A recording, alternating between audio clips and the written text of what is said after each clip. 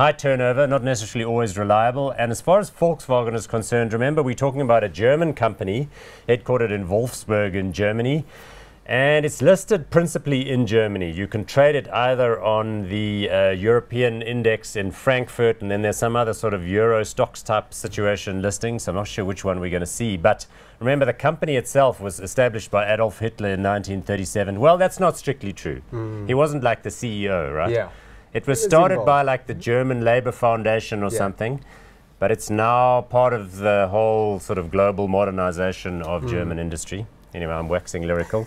The market capitalization is 63.26 billion euros. Yes. Take note. Yes, big company. Big company, but not as big bigger. as like, yeah, it was bigger before. We'll see the chart in a minute.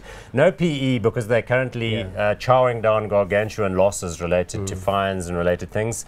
And of course, that's because of the technology on the diesel engines, which picked up when they were being tested and then did certain things to make it pass the test. But the rest of the time, it's drawing, you know, not doing well. Dividend yield is marginal, so they did pay a dividend. Let's go straight to the graph, which shows the chart. So which one have we got there? That's that European index, VOW, that's the code. So you can see there's the fall. It's doing really nicely, but at the beginning there of 2015 is when the debacle breaks, and since then it plummeted and then went sideways. Yeah, what do you say about this one? Is it a buying opportunity? That's what we want to know. Yeah, look, I mean, the share price has halved since the scandal broke there. It's a very big player in the space. 12% of global cars are produced by VW. Exactly. And they've got wonderful brands. I mean, they've got the Bugattis in there, they've got the Lamborghinis, Forget the about those cars. Nobody ever buys those. How many Polos do they make? Oh my God. Like a lot. How many Polos do we make? Probably 3 or 4 million Polos made a year around the world. Yeah, and I mean, even with the scandal, and it's costing them dearly and will continue to for a while, it's a loved brand. It's a loyal brand. But what worries me is that it's going to be fines. So like in America, they've already said they're going to recall all of those TDIs and they're going to refit them, which is just astonishingly expensive. They may even offer to buy them back and then, I don't know, scrap them or something. And then what about class action suits from shareholders who will argue that the company misled them? I don't know. Sometimes these things seem weird when that happens, but the reason the stock hasn't formed a base and bounced is because no one can get their arms around what the extent of the losses and the fines and the other things are going to be. So that's the risk you're taking, Paul, if you buy it now, because we don't quite know how this will play out. Some of it's already been worked out, particularly in the US market, where they are settling or buying cars back. That's probably going to cost them $15 billion. We don't know. They've said Europe's going to be different for them, which is their other very big market.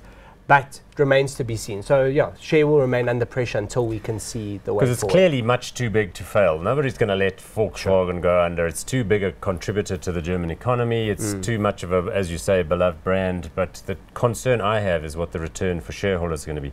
Is there anything else we've missed? Don't they own a big stake in Porsche still? They do. Porsche, Bentley, they've got it all. Really, really good portfolio. Profitability will be impacted for the foreseeable future. But the investment question is, do you take the chance now on that and buy for potential upside? Because clearly, I mean, if they rebound, they could rebound quite hard. Correct. But in order to do that, like for me, it's comparable in a way with what happened to BP with the Gulf of Mexico spill. It's like a very big invisible thing. But I don't know, that one seems almost slightly easier to resolve because the beaches sort of clean themselves and then the fine kind of goes away and it sort of like carries on. But this thing, I don't know, people are still going to be driving these things for a while.